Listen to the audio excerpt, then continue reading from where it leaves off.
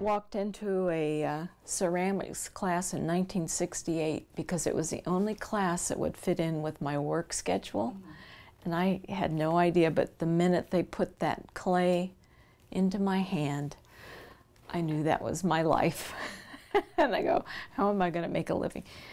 But you don't worry about that at that point.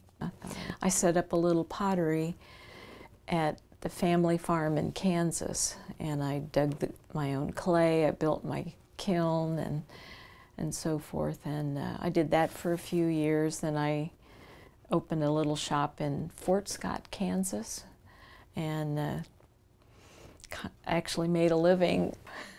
There's some criteria that they have to meet. They have to have had some, either live in Denton, go to school in Denton, been born here, some tie to Denton like that, and have made a national impact on the arts. I think Paula is really interesting in that she's a sculptor, but she uses very unusual materials.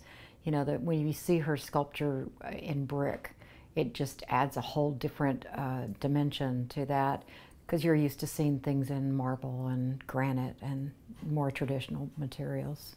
Most of us like to do things that we can get done in a day or two at the most and put aside and go on to something else. But she has a devotion and a tenacity to just keep working on it until it's done. I guess it's that